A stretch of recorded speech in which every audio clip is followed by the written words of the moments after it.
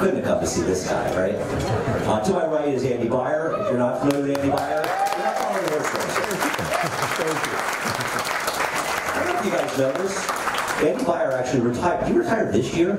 I did. I've been riding for 40+ years and busy enough with my figure business that at the age of 72, I didn't need 2 jobs. So pretty much all you do is go to Florida for a couple months to ride your bike in the winter, and to Saratoga to ride your bike in the summer. Right. I mean, those are, I play mostly during the winter, for Gulfstream and Tampa Bay. That's my main gambling focus. I tried to get geared up this year for a full-scale assault at Saratoga, like in the old days. It's so exhausting to handicap the cards here, with the huge fields, turf races, and so on. I lasted about 2 days. It wasn't like the old days when I had the energy to spend a full day here, go to Saratoga, harness at night, and then on the off day, drive out to Powell, Vermont for 14 dog races and 3 Those were the good old days. They really were. Yeah, that really was. Those were great times. I don't know how we did. I guess part of the reason we were able to do is there were only 9 races a day, right? Well, when you added in all the extras in, that could be tough. Well, the other thing was, it was harder back then because we couldn't get the PPs until so late. So, I mean, I go back to, and I don't know if any people remember here, waiting for the daily racing program at Joe Douls on Broadway, and that's where I met you. It was one of the great scenes that really epitomized what Saratoga is about, because the racing form, for those who don't remember, would come in maybe like 10:30 at night. For the next day, there was no advanced edition, and so a crowd would gather outside Joe Douls' newsstand at Broadway and Viola Street, and they would just be pacing like nervous cats, waiting to see the truck with the forms, and of course, everybody was chatting and recounting the day's activities at the track. And amazingly, amidst all of these hardcore horse players, there was this little kid, about 12 years old, who would loudly pontificate about everything that was going on in the whole world of racing. That was the beginning of little Andy and my friendship.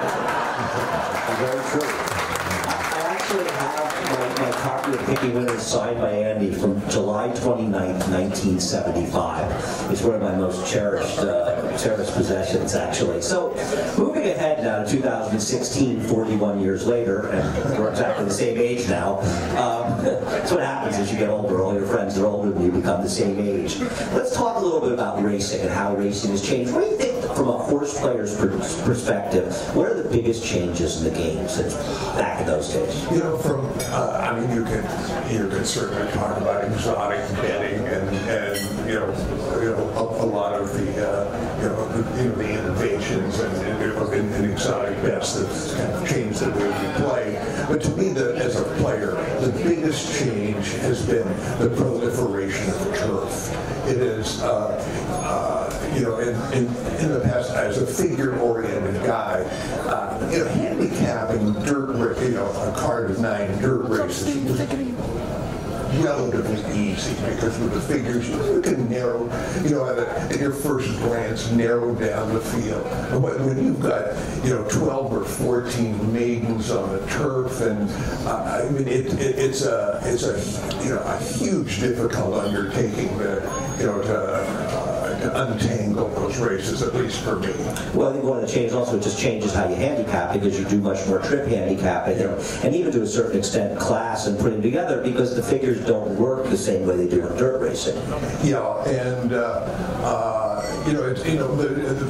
figures were designed for dirt, and we've made adaptations to make them work on turf. But the trouble with turf is the frequent slow paces when all of our favorite jockeys decide they're going to rate their speed horses today, you will sometimes have situations where the pace is just so slow that horses can't accelerate enough to run a final time as fast as they would normally be capable. And so that kind of, so we have to wing it and making the figures, and it's less precise. Well, I mean, a classic example of that is something that happened this meet when Flintshire ran in the Bowling Green, and Deeply Undervalued, who's another horse trained by Chad Brown, both raced for a mile and 3/8 that day, and I think they went in almost exactly the same. Actually, the other horse raced went much faster, Deeply Undervalued, because of the ridiculous pace in the Flintshire race. Right, and when we're making figures and we see these crazy situations, we're not going to give that ridiculous horse a higher figure than the best actually pretty good turf horse in America. But people say, well, how could you do this?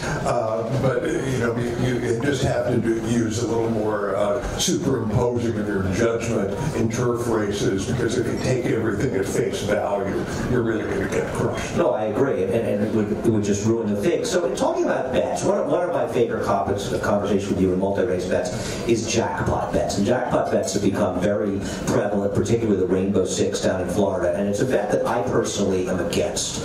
And I'm curious to hear your thoughts on jackpot wagers. I think it was a really evil, cynical innovation and I blame the Stronach group for doing it at Gulfstream, and it is sort of spread like a disease around the whole racing. Let me just say, if you're not aware of jackpot bets, they're bets where a significant portion of the pool is carried over every day unless there's one single winner. So it ends up that people playing it, there's a huge takeout on their bet that day, and these big pots build up because as time goes by, it's very hard for one single person to have it, and then they eventually give all the money away at the end of the term. Right, and these were billed as a bet for the little guy because the unit was, say, Gulfstream was 10 cents or about 20 cents at Gulfstream, and so the average player with a small bankroll could take a shot at these big payoffs, but the little guy had no chance because these bets attract huge players who have the staying power and the bankroll size to blanket every conceivable combination, and you couldn't, if you were just a normal handicapper, you couldn't possibly have a ticket that these guys didn't. And the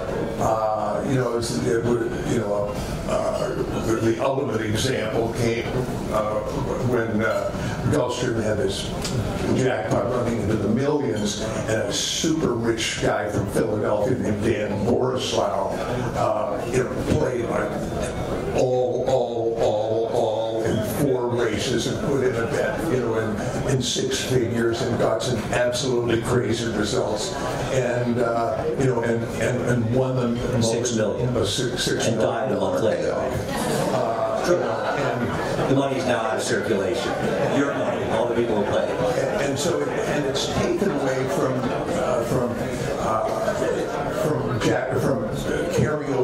normal carryover pools. I mean, I would always look at the listing of carryovers and say, oh gee, there's a 10,000 in the pay for and a Cinnaboya Downs. Maybe I'll handicap this. Nobody, I don't know if any of you were familiar, they had one of these jackpot bets going for 4 weeks on quarter horse racing at Portland Meadows this winter. They had a Rainbow Six. Nobody loved that bet more than Andy Beyer. Well, actually, it was thoroughbreds going 2 furlongs. How could I get confused about that?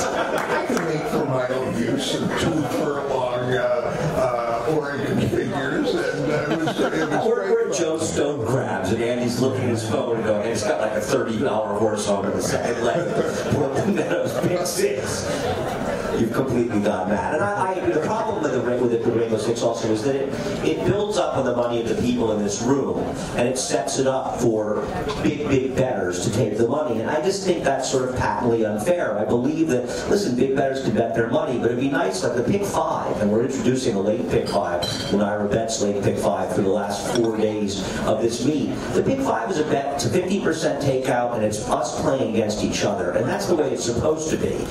Yeah, and the low takeout pick 5 has been one of the better innovations that's come along in some time, because the 50-cent unit is reasonable. You can still get giant payoffs, and you don't have a type of bet where these syndicates and monster players are just because they got bigger bankrolls have like an inherent huge advantage over everybody else. I agree. Now let's talk about specific horses. I want to hear your opinion on Arrogate, the horse who put in the most impressive performance that I think a lot of us have seen in years and won the Travers last week. It was a terrific effort, not totally out of the blue. I mean, in his second career start this year, he ran a figure of 103, which was the equal of any 3-year-old in the country, as good as all the big name horses in the Kentucky Derby.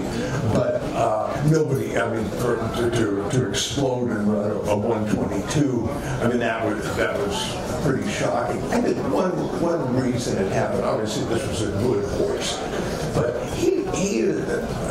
Arrogate is in the hands of one of the few remaining trainers who still loves speed.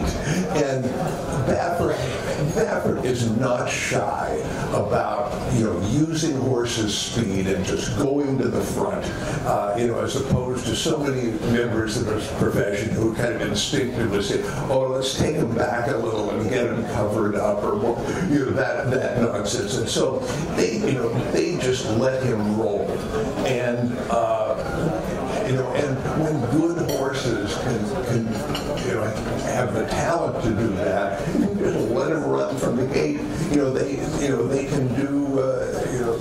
They're given the chance to do a blockbuster performance like that. And I thought it was particularly interesting coming a week after Songbird. And Songbird is a wonderful racehorse, and her performances in Saratoga were terrific. But it irks me a little that she was being anointed as a great horse. And I have trouble with the word great, because I think that we need to reserve it for the true great. So when you say it, I think Arrogate's performance was a great performance. He's not a great horse yet, but it was a great performance. And I think it was a good reminder for racing fans of what greatness looks like. Yeah, I mean, we're very much alike. That when people try to get on a bandwagon and overhype horses and look at a good horse and say this is one of the all-time greats, it's just annoying if you have some perspective.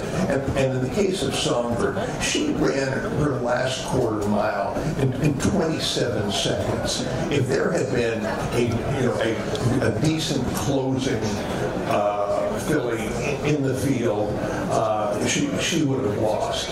And so it wasn't that great. It was a good effort. But, she was the best horse in the race and earned it. But by comparison, Arrogate, after going a much faster pace, he came home at 23 4/5. So it's a big difference. And I mean, we've been blessed to see some very good performances in the meet, different kinds of horses in different situations. But Arrogate was the real deal. It was. I went back through the record books and the prehistoric Beyer figures and looked back at prehistoric. Before they were published, and maybe the greatest race ever run at Saratoga was General Assembly's Travers. When he won by 15, and that would, on today's scale, would have been a figure over 130. But since 1979, that year, nobody had run a race like that in the Travers. It was a truly remarkable performance. And so you're up in Saratoga. You're ready. Gabby's going to be on Talking Horses with me Saturday. I'm going to be meaner to him than I am to Gabby. I've got one horse that I picked just so you can heap abuse on me. I'm not going to give you any toys.